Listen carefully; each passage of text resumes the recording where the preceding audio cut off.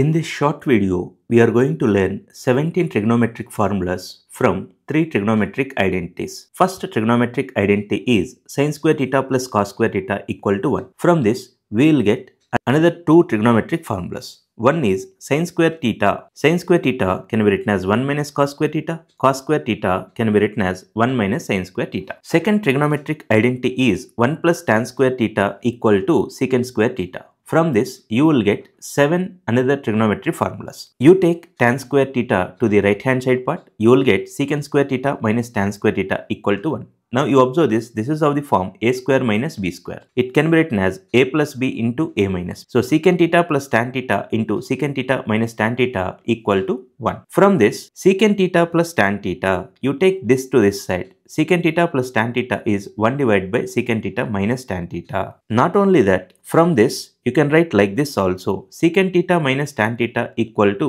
1 divided by secant theta plus tan theta. Here, two expressions are there.